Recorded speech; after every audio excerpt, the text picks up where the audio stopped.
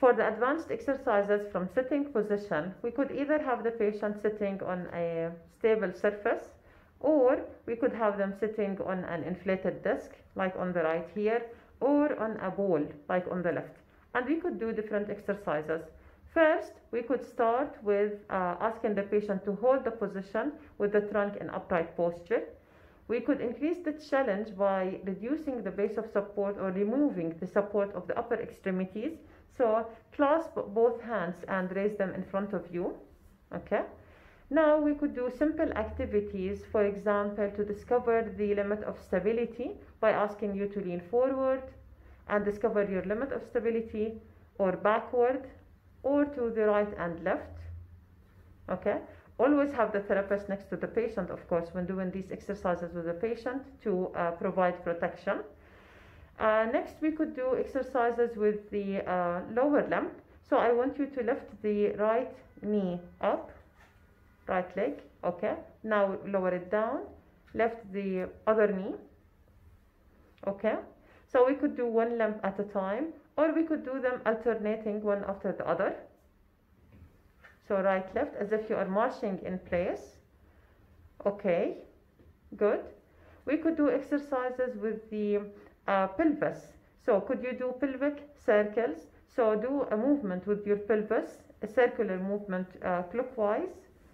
Okay, counterclockwise. Okay, let's do exercises with the upper limb. Okay, so for the upper limb, you could do a shoulder flexion extension. Release the hands, unclasp them, and do flexion extension. This is bilateral, and this is an advanced version. You could start with unilateral first if you wish, to make it easy. Okay, and lower it, then do the other limb, and then do both. Now both. Okay, now we could do the upper and lower limb. So it's as if marching in place. Lift the right knee and left shoulder and switch. Okay, and do it as if marching, so one after the other. Okay, good job. Another alternative would be to do the exercises with eyes closed. So let's start with holding the position with eyes closed. Okay. And after holding, for example, for 30 seconds, now we could do the exercise with the eyes closed and shift forward and backward.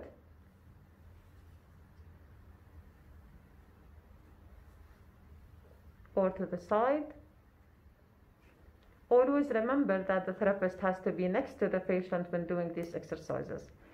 Okay, there are many other exercises that we could do, and this was just an illustration of few exercises.